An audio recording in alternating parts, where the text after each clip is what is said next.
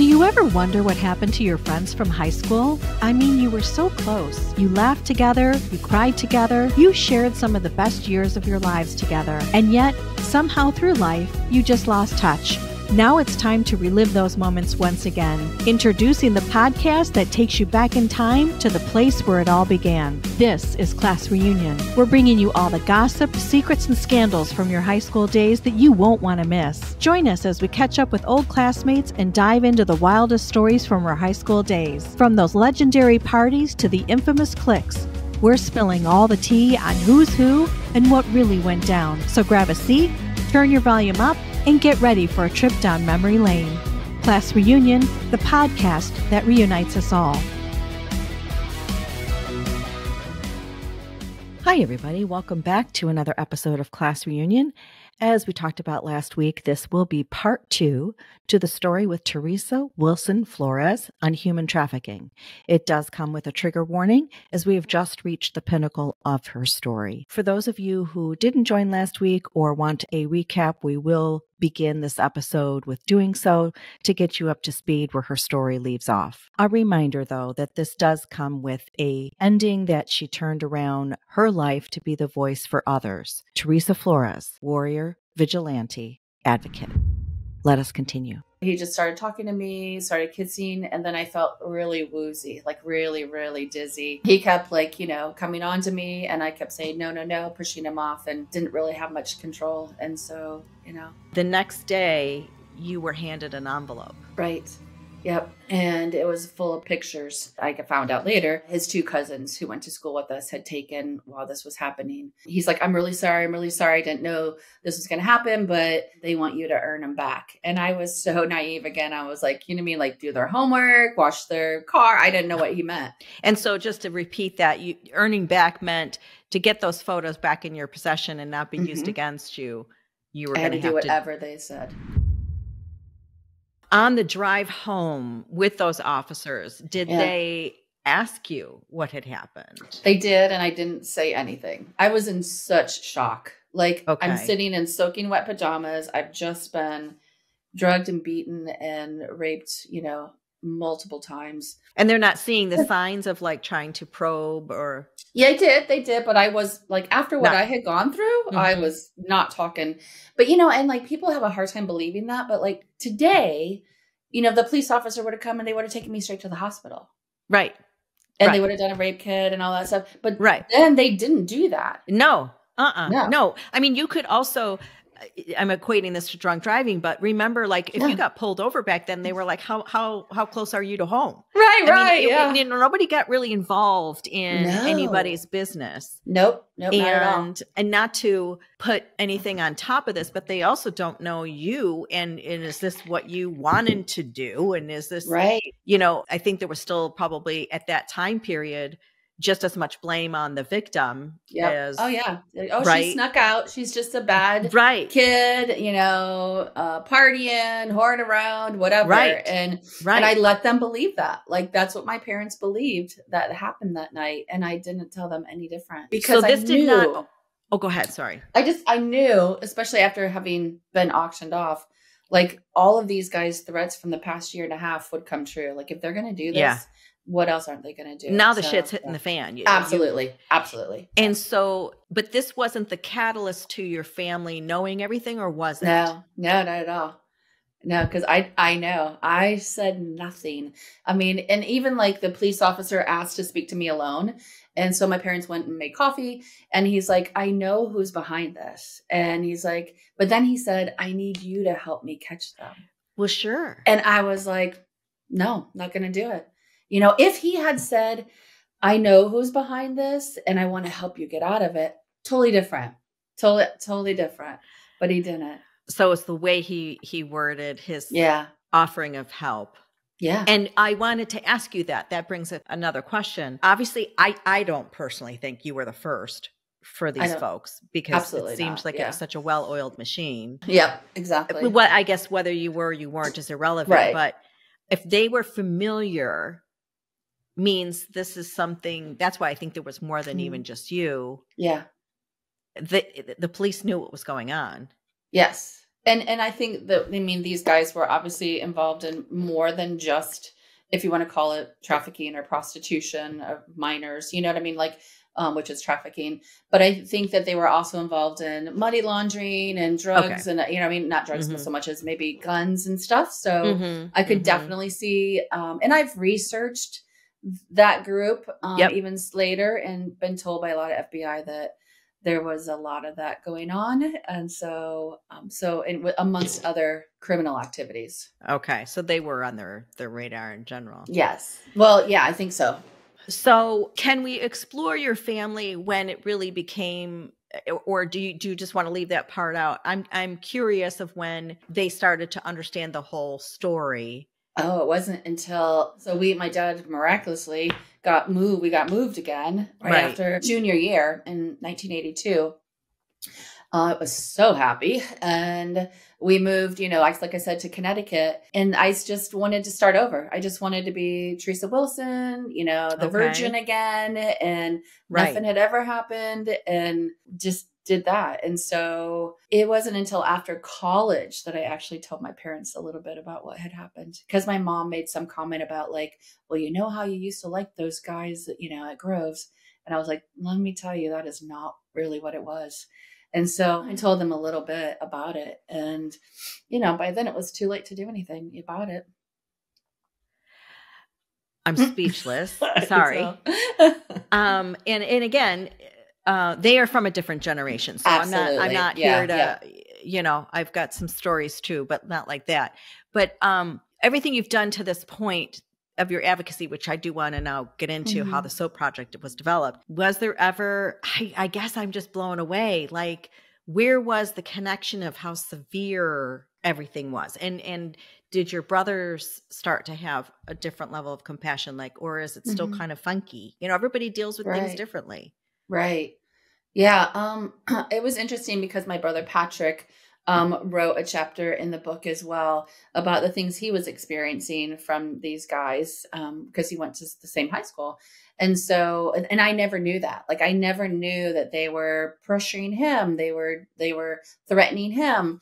And he never knew what was really going on with me. Like, he knew something, but none of my brothers knew I was sneaking out at night. And so it was interesting, the dynamics of how far that these guys' threats went to. I mean, and I think even to the teachers. So what she's referring to is in 2013, Theresa wrote a book called The Slave Across the Street, which I will also link from Amazon or any store, Audible. But how did that come about? So you did the TED Talk in 2011. And like you said, did these things just start to snowball where you were given opportunities to have a voice?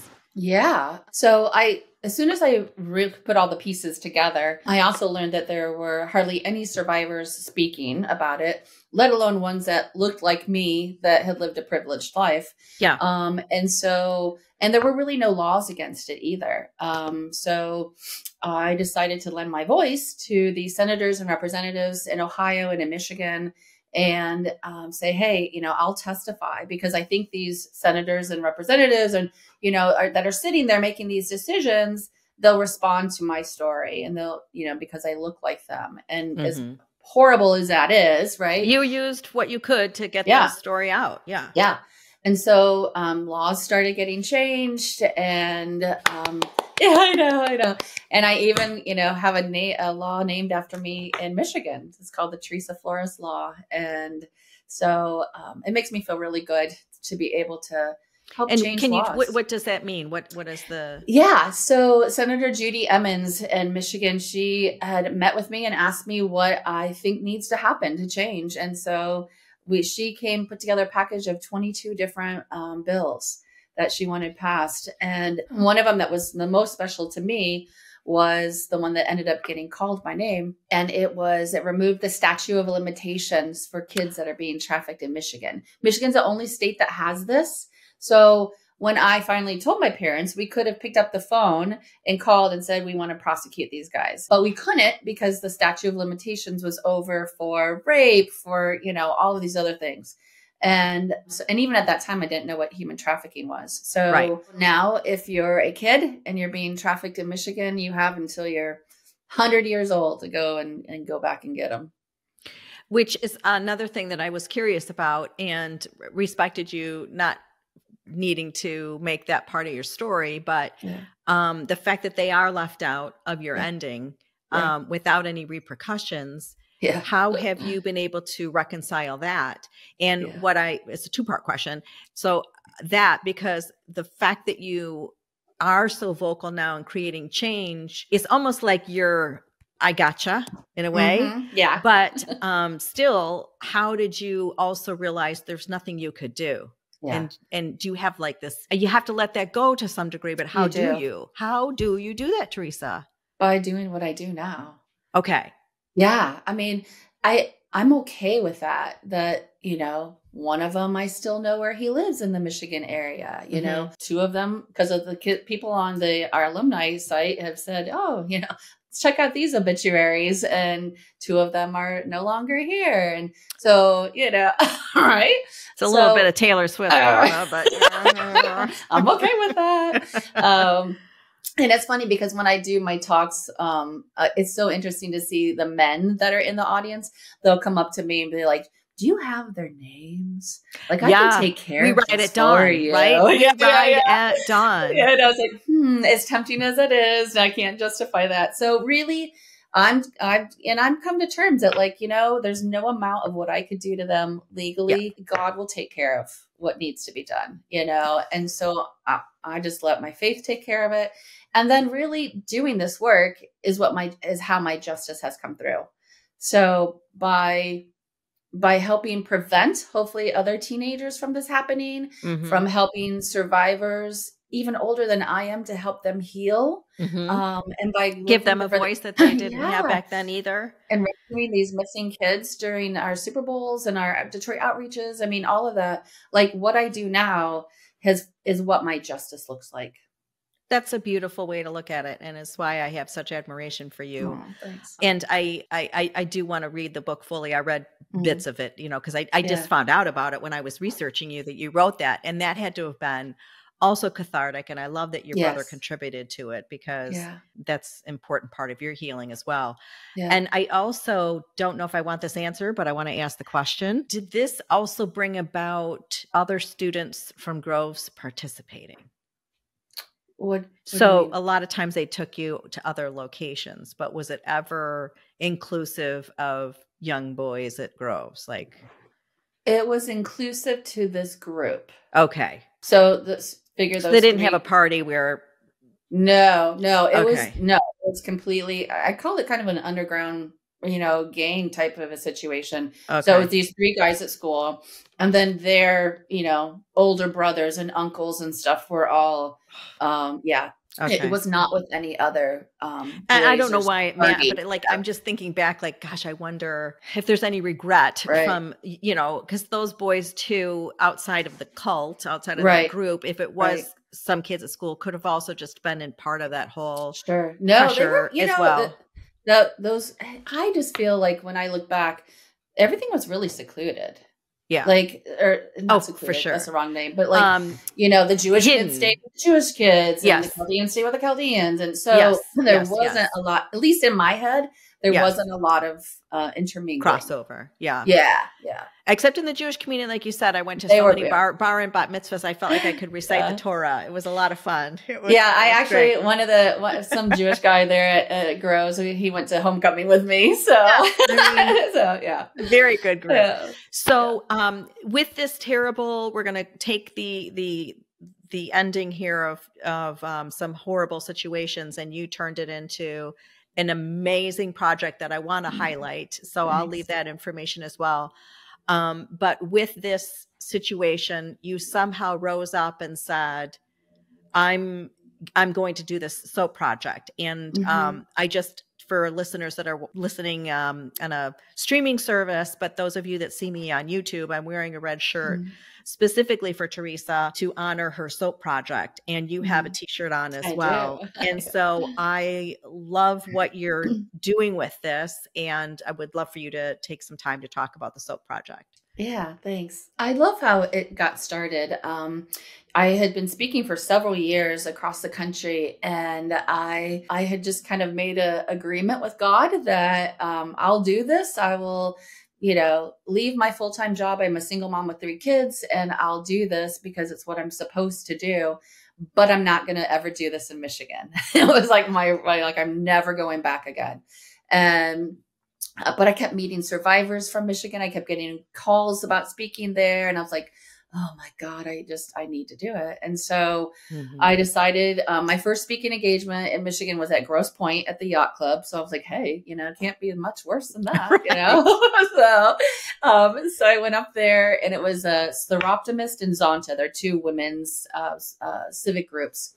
And felt so much love and support. And I was like, okay, I got this. And they're like, it's late, you want to spend the night, we'll get you a hotel room. I'm like, I don't sleep in hotel rooms in Michigan. And so I was driving home to Columbus, Ohio, where I live, 3 hours, not a big deal. And I got lost. And I started seeing towns, the names on the signs for Southfield and all, and I was just freaking out, and I lost it. I lost it. And then I in that ugly, from a post-traumatic stress, just so people get what you're talking about. It's like crying, it brought and I back was everything. not crying. It did. It was big trigger, if I don't find my way home, I'm going to end up there. And it was bad. And so I reached out to God and just said, please help me. I'll do anything to get me out of here. And I realized at that moment, thinking back to that moment of laying in that motel room, right? There's still lots of Theresas laying in those hotel rooms, those motels, and even more now. And I'm like, how do we help her? Prevent her from being there. She doesn't know there's a hotline number now. There wasn't that when I was being trafficked. I didn't even know it was trafficking. And I just wanted somebody to talk to that would understand. And so I thought, wow, maybe we can get these motels and hotels, that hotline number, put it on something that she could see in the bathroom maybe, and that she could call for help. So that moment of just pure trauma and ugly cry, leaving Detroit, just something beautiful was born. And I decided that's what we were going to do, because so many audiences, when I go and speak, were like, oh my God, this is horrible. What can I do? Right. How can I help fix this? And I'm like, I don't know. Don't go to strip clubs. Don't, watch pornography and pray about it. Donate money. I don't know. But then I thought I could help people help me with this. And so that way it was born. And SOAP stands for Save Our Adolescents from Prostitution. Because I have a feeling that the people, the police officer or the waitress or whoever, even if people at school saw this happening, they probably would have thought this was prostitution, and it really wasn't. It was really, trafficking. And so people didn't know. It looked like one thing on the outside, but it really wasn't that. So that's why I decided to call it SOAP. And we put labels with the hotline number on them, and on bars of soap. And it's red, which is red. It's red. Yeah. Yep. And we hand them out to thousands, tens of thousands of hotels and motels, along with missing children posters, because a lot of these kids are runaways and missing. And say if my parents would have gone to my bedroom that night, they would have seen I wasn't there. So they would have been like, oh, she's missing. So, so we put their pictures and we give them to the hotels to post, and have found many, many young girls during these outreaches. And also your locations are very key. So I believe even again this year you're going to do Super Bowl locations. So you're strategic about the auto show, Super Bowl, events like that draw this type of activity, which is so smart because it doesn't have to necessarily be at a Holiday Inn and by Disney World necessarily, but you're picking locations that are key. And have you seen an uptick in people calling since you've done this SOAP project? Oh yeah. The calls to the hotline double anytime that we're doing an actual outreach. So it's great. And it could be just people with tips. It could be people interested and wanting to learn more. We don't know that for sure that it's a trafficked person calling, but it's okay. So we've had a group from Northridge Church, which is in Plymouth, Michigan, go to the surrounding area to do SOAP. And they were waiting to talk to the front desk clerk. I think they were in Warren, and they were waiting, and they had the missing children's poster in their hand. And they look over, and there's one of the girls on the poster is standing there. Is my favorite story. And so they're like, come outside. And they're like, Theresa, what do we do? And I was like, call the police right now. And so they, bless their hearts, stayed there, called the police. They got her and another 15-year-old out of there. This trafficker, this pimp, had rented 5 rooms. He got arrested, and then they got subpoenaed to go and testify, and he's in prison now. So it was just, this is where your redemption is far exceeding just that group. It's you've got to feel some enormous pride for being the Theresas of the world and giving them a voice. Hey, sorry for the interruption, but I need to say, attention all alumni. Are you ready to relive the glory days and reunite with your classmates? Look no further than myevent.com, the ultimate destination for planning unforgettable class reunions. With myevent.com, you're in control. Upload photos, upload event details, and connect with your classmates. Spread the word on social media and watch the excitement grow. myevent.com brings your past, present, and future together in one unforgettable event. Start planning your class reunion now. myevent.com. Your reunion, your way. All right, let's get back to the show. And I want to go back to the ugly part of soap, which was you really knew that they were there to clean up. Yeah. It was something that you wanted to put in a hotel room because it's where women go to clean up. Right. So they're being watched. They've got their phone, their pimp, which is the same thing as a trafficker. Mm-hmm. They are watching everything. But after each man, she's allowed to go to the bathroom, shut the door, and clean up to wait for the next man. And so I thought, where would I have seen a phone number? Like, it wasn't in the Bible. I wasn't reading the Bible back then. Like, where would I have seen this? And it would have been in the bathroom. And so I'm like, a lot of these places, they don't have shampoo and conditioner, but they all have to have soap. Because it's not all Aveda products in a motel. Yeah. So it's like, it has to be the soap because they have to have it. So, we're going to share ways to get involved in that program to continue to help support you. Thanks. What I would like to do is move to where your story also continues on as an adult. You mentioned being a single parent of 3 children. How did all of this affect your ability to get into relationships? How do you move on with that and have it be part of your partner's story? But I don't even know how you go on and move on from there. I think part of the reason I was still searching for relationships because I wanted to be loved. I wanted to be a mom. I wanted to be a wife. Yeah. Like in my culture, my religion, that was really important. And you never wavered in your faith. That was where I also wanted to. Never. Yeah. You never did. That's the one thing that kept me alive and kept me, going. So I still searched out for relationships and stuff, even though I obviously wouldn't have trusted any man, but I just wanted to be loved so badly. And, but was really broken, really, really broken, obviously.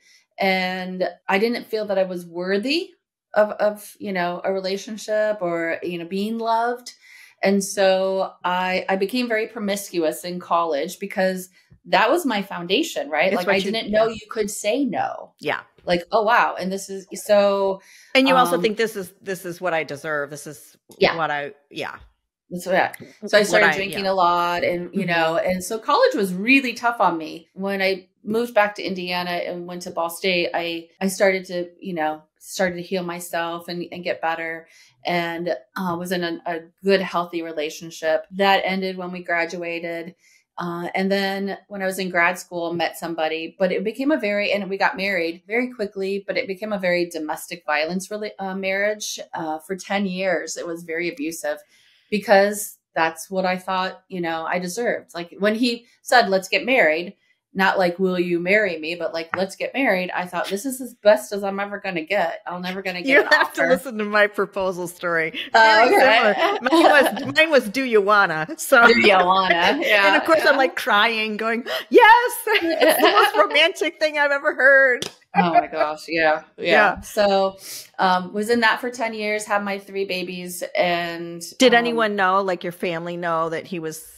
yes, they knew that he was abusive and, Okay. not so much physically, but definitely financially, emotionally, all It's of all that. forms. Yeah. Yeah. Yeah. So, after about 10 years, I decided I've had enough and, divorced him, left him. And then that started my healing journey of, you know, worthiness and loving myself. And so, yeah. And how do your children handle it today? So it's interesting. They all help me with the soap project. I'm married. I've been married to my new husband for 9 years now. And 2014, I believe, August 16th. That's when I got married. Yep. Okay. He came into my life as the moment I started doing this. So he's been with me the whole time. Okay. And so it's been wonderful. It was hard in the beginning talking to the kids, about my story. I didn't want to share that ugliness with them. And so when they come with me to soap outreaches and I share my story, they kind of go outside the room, and they have good boundaries on what they can and can't hear. I have a documentary and I know they've watched parts of it because they're in it, but it's difficult. You're the mom. You don't want to talk about sex and rape and stuff like that with your kids. So, but they've been very supportive. It's also why you are probably raising them the way you were as well. So there's reasons behind you talking about sex the way you do and preventative and being in a relationship and your self-worth. I mean, I'm sure it's pieced together of why you parent the way you do today. Yeah, absolutely. Where's your documentary? It's on Amazon. I think it's on Amazon. It's on Prime, Amazon Prime. It is called The Girl Next Door, but you have to put Theresa Flores because there's some really bad ones named The Girl Next Door.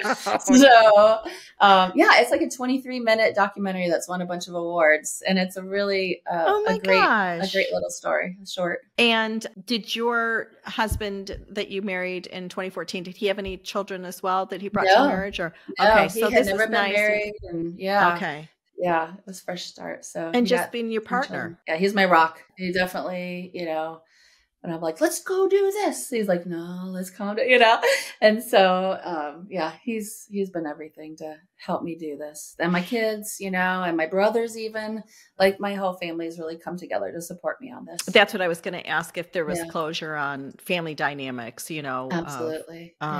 Which you deserve wholeheartedly. Thanks. And so you've worked at this most of the time in your life, or was there a time that you were in a different career, or what was your? I was a social worker for about 25 years. I saw that credentials. Yeah, I didn't know. I did a lot of pregnant teenagers and medically fragile babies. So I did that for a long time and really loved that. I always knew I wanted to be a social worker. And actually, when I had moved to Connecticut, I decided I wanted to be a school counselor because I wanted to be there because the school counselors missed it. And so one of my favorite things to do is talk to school counselors and school nurses.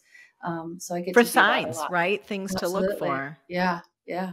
I was sick all the time. I didn't want to go to school, obviously, and, had headaches and stomach aches, which is typical, and people missed it. So if there's something that I missed, that this is your forum. And again, I feel privileged to have this time with you today. So I don't take it lightly. I don't want there to be anything left unsaid that you maybe want to share about your experience or human trafficking in general.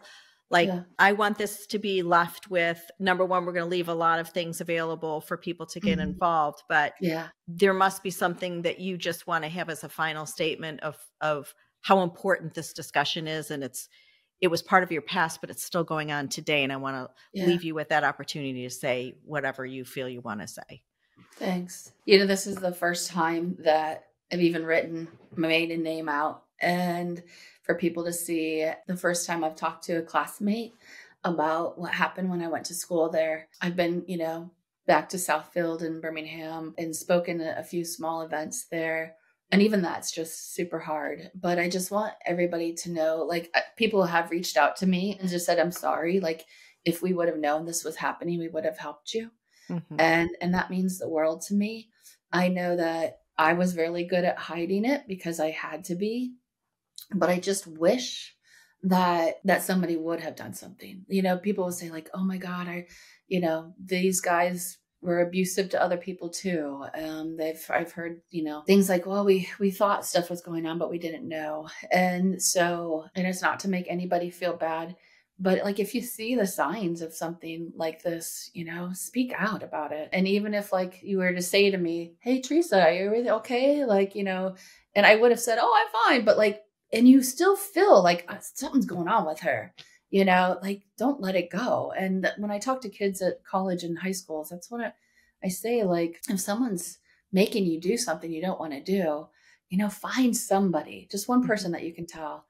We need to get better at this because it is way worse now than what it was when I was going through it. I think I was just in the beginning, now because of cell phones and the internet and sexting and pressures, it's, probably 100 times worse now than it was when I was going through it. So do I wish people would have seen the signs and helped me? Absolutely. But I get to do this now, and I wouldn't trade that for anything. Whew. I know. Well, I would have said something, and I'm sorry that I wasn't privy to any of this. So I wrap you in a hug from me. But this has been amazing. Thanks. That you are making a difference in giving a voice to other women. So, that's the biggest hug you could give to anybody else out there. So Thanks. I feel beyond privileged to have your time today, and I will continue to support you. And you're just an amazing, incredible person. And I thank you so much for sharing your story today. Oh, my pleasure. Thank you for giving my voice a platform. Okay. Well, until next time, class reunion, I hope you found value in Theresa's story, and we'll continue to support her in her soap project. And I thank you very much. So we will stay in touch, and I thank you. All right, friends, that's it for this episode of Class Reunion Podcast. Thank you so much for listening, and if you enjoyed this episode, please subscribe to the show, write us a review, and share this podcast with a friend. Until next time.